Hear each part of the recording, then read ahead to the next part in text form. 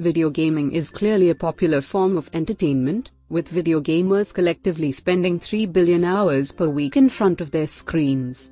Due to their widespread use, scientists have researched how video games affect the brain and behavior. Are these effects positive or negative?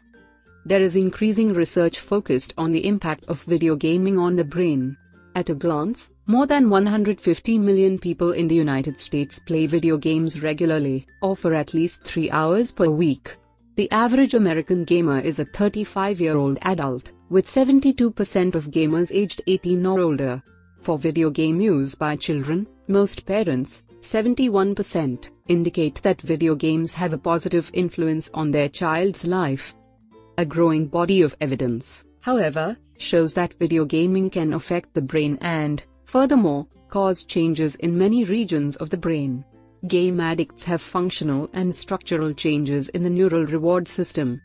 For example, video game use is known to affect attention.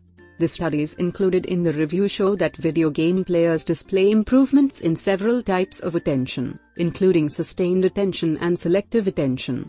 Furthermore, the regions of the brain that play a role in attention are more efficient in gamers compared with non-gamers, and they require less activation to stay focused on demanding tasks.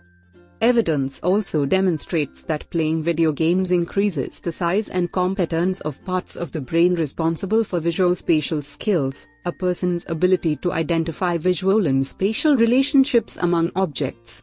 In long-term gamers and individuals who had volunteered to follow a video game training plan, the right hippocampus was enlarged. Researchers have discovered that video gaming can be addictive, a phenomenon known as internet gaming disorder.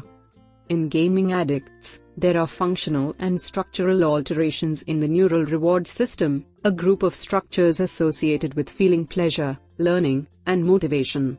Exposing video game addicts to game-related cues that cause cravings, and monitoring their brain responses, highlighted these changes that are also seen in other addictive disorders. A team of researchers from the Florida State University has stated that people should be skeptical of adverts that promote an increase in the performance of the brain that results from brain training games.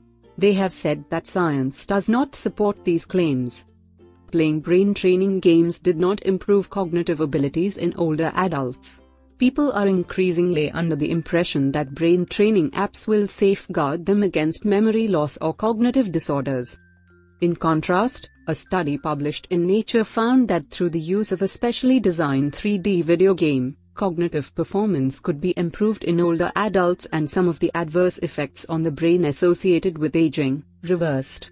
A small amount of brain training can reverse age-related brain decline.